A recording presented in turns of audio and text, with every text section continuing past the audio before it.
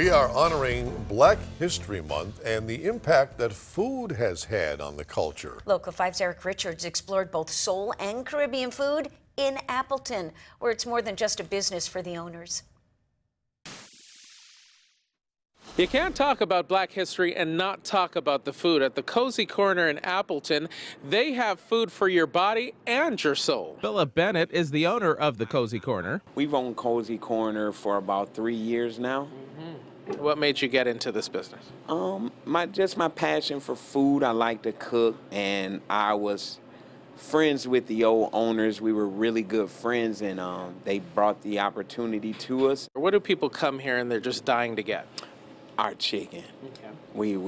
We've won plenty of awards for our chicken. We won the award for the best comfort food in the Fox Valley, but the chicken is the main thing people come for. And, obviously this restaurant has been here long before you got here, which means that it's got legacy and it's important to the community. How important is it?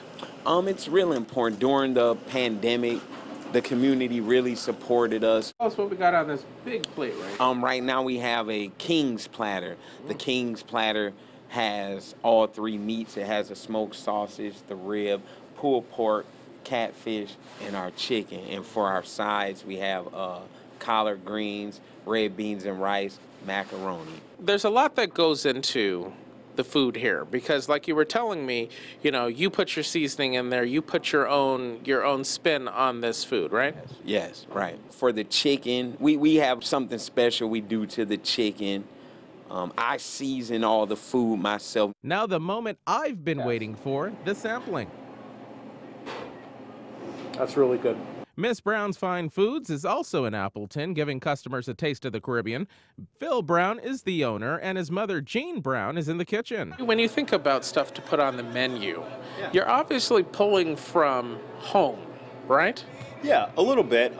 We also want to be very conscious of, what our demographic is. So we want things on the menu that people specifically in this area will be like, oh, I'll try that. So we just want to grow up to be kind, and I try to pass that on to my kids, just because for me, love sees no color. You know what I mean? And I try to appreciate people no matter where they're from, you know what I mean? All walks of life. And that's the best part right there. Yes, it's the chicken, it's curry chicken, it's got potatoes in there, it's got carrots in there, and then a whole bunch of mama love in there.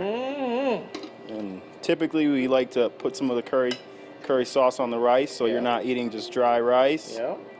Give it a little flavor, and then top it with some cabbage, and it's good to enjoy. In Appleton, Eric Richards, Local 5 News. And Eric tells us both restaurants say they look forward to growing and expanding within the next couple of years. You can hear more stories of local business owners and volunteers during our Honoring Black History Month special. Join Local 5's Barrett Tryon and Faith Alford on February 18th at 6:30 here on Local 5.